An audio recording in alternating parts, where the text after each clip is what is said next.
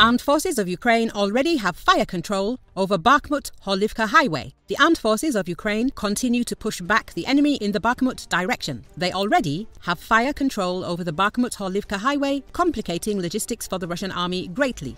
Intense fighting continues in the area of the eastern group of troops. I can say that the struggle is dynamic, but the types of operations are different. While we are defending ourselves and trying to hold back the enemy's onslaught in Kupiansk-Lyman direction, we have success and continue to push them back in the Bakhmut direction, Ilya Yevlash, head of the press service of the Eastern Group of the Armed Forces of Ukraine, said.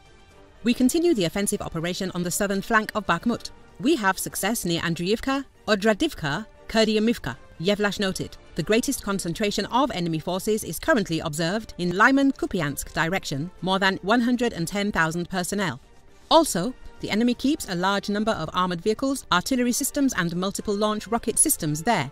However, we have not recorded any combat engagements in this direction for about a week. But this does not mean that there are no military operations. The enemy continues to shell the positions of the armed forces, Yevlash said.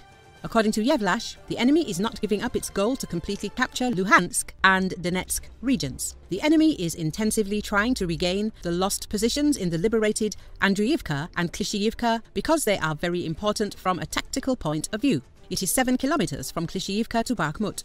Exposing this flank gives us an opportunity to strike more at the concentration of personnel, the enemy's command posts and equipment. The access to Andriivka and Klishchiivka gives us the opportunity to get closer to the Bakhmut-Horlivka highway, which is already under our fire control. Mortars and anti-tank guns already reach this area. Therefore, the enemy's logistics in this direction has already become much more difficult and will get complicated further, Yevlash said. He emphasized that the armed forces of Ukraine continue to move forward with much smaller forces compared to the enemy. Although the enemy has air supremacy, they suffer 7 to 8 times more losses while defending than we do while going on the offensive, the spokesman said. As reported, the liberation of Klishchiivka in Donetsk region created a bridgehead for the armed forces of Ukraine, which will allow for the development of further offensive actions.